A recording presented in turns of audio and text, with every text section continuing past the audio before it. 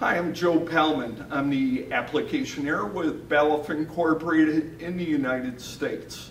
I'd like to show you a brand new sharpshooter that we have just released. It has built-in infrared LEDs with a bandpass filter. The reason for this would be, for instance, we have a 2D code that's not peened on the metal. Normally it is a very difficult application, but with the infrared, we're able to cut out the specular reflection on the metal and see the 2D code. Let's take a closer look.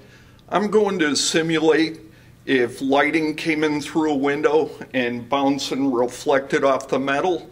I have a flashlight that I'm going to point at the 2D code, and because of the infrared LED with the filter, it will not see any type of reflection or obstruct the code reading. I'll also point it up at the camera. This also does not make a difference. For more information, please go to our Balluff US website.